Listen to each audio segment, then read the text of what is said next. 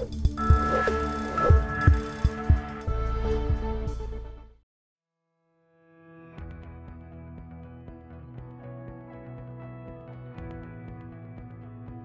my name is Greg Fisher. I'm the founder and chief investment officer of Gerstein Fisher and lead portfolio manager for the Gerstein Fisher mutual funds.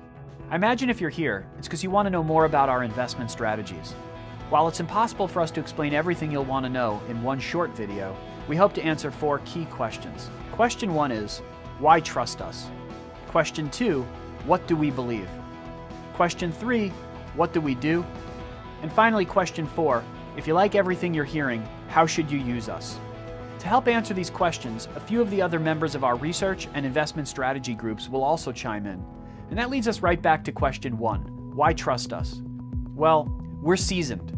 We have decades of experience managing assets and a deep bench including individuals like Andrew. When I started in the financial industry in Asia, my work enabled me to interview almost every significant money manager in the world.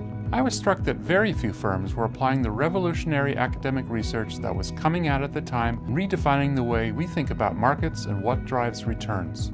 Starting around the 1980s, academics started looking very carefully at how various characteristics of companies relate to both their risk and return. Things like their dividend yield, the size of the company, the price of their stock relative to, say, the book value or replacement value of their assets. When I came across Gerstein Fisher, I saw a firm that was applying these new ideas from academia in a way that was, in my opinion, unparalleled, particularly given the global context in which they're applying them.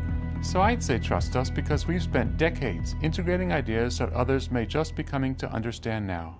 But I think you should also trust us because we're nimble and not afraid of new information. Part of that comfort comes from a history of collaborating intensively with a network of top academics. We've learned that working with a scientific process can be an advantage for our investors, and having independent, objective partners helping to design our research forces us to keep asking new questions. I like to think that they learn from how I see the world from the macro-political perspective, and I always learn from how they see the world from the investor's perspective. What do we believe? At the core of our approach is one key idea. Over time, you get stronger, more consistent results by observing and applying the factors that drive returns, rather than trying to predict the future. So we re-engineered the traditional approach that searches for mispriced securities, and instead started identifying securities with desirable characteristics that we believe have higher expected returns. We analyze empirical data to find explainable patterns that fit into an economic story that makes sense, and we do it all in a way that attempts to eliminate the possibility that decisions are influenced by subjective or emotional biases. That's the theory we're all raised on when we joined Gerstein Fisher. But what we do is find practical ways of putting that belief into action. And that means utilizing what we call factors, which are based on firm characteristics such as leverage, momentum, and profitability, that explain persistent differences in returns between classes of stocks, and then employing those factors when investing in a cost-effective way. Through this multi-factor lens, we've identified asset classes like global REITs and growth stocks where it wasn't common to use quantitative methods to manage an investment strategy. And we've tilted toward certain factors that could be incorporated without the randomness of active management. You'll probably want to get more details on what we've been talking about here. But if you like what you're hearing, then the last question is, how can you put us to work for you?